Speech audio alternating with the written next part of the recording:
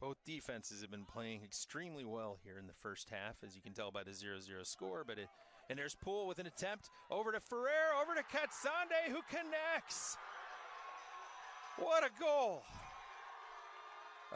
Two beautiful passes back-to-back. And Katsande connects past Ezekiel Foltz on the right-hand side of the goal. Charlie Peterson.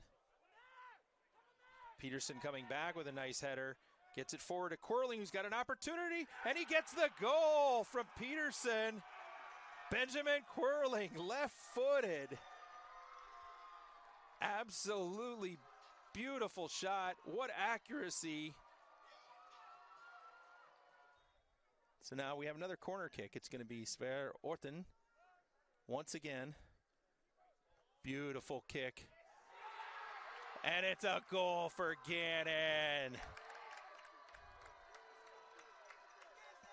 That is number 3, Petter Dierkord, scoring on the corner kick.